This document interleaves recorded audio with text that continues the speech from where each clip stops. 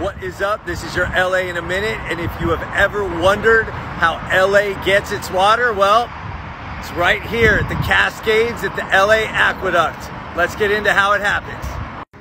So the 5-year construction of this pipeline and this whole project was completed in 1913, the brainchild of civil engineer William Mulholland. It was compared to building the Panama Canal as far as complexity. Comes from 233 miles away, the Owens River Valley. And William Mulholland, civil engineer and the namesake of Mulholland Drive, famously said to the residents of Los Angeles, "There it is, take it." In 1905, Mulholland recommended to the Board of Water that the Owens Valley in the Eastern Sierras was the only viable source of supplemental water for the city's population. The following year, LA had an application for rights of way across federal lands for the purpose of constructing the aqueduct. So the most difficult part of the construction was the tunneling. There were 142 separate tunnels, totaling 43 miles in length. You can see the scale of the tunnels here and the tools that they had at the time to dig these things out.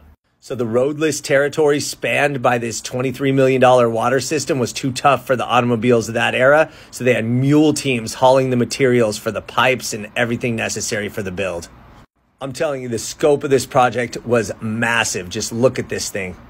At one point, there were 6,000 workers working on the pipeline, and they had housing, living quarters, cooks, mess halls, and the whole deal to house all of the employees and laborers.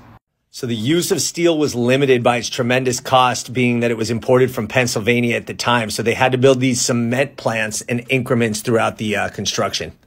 Even towards the completion of the project, most of the work was still done by mules, even though technology was improving.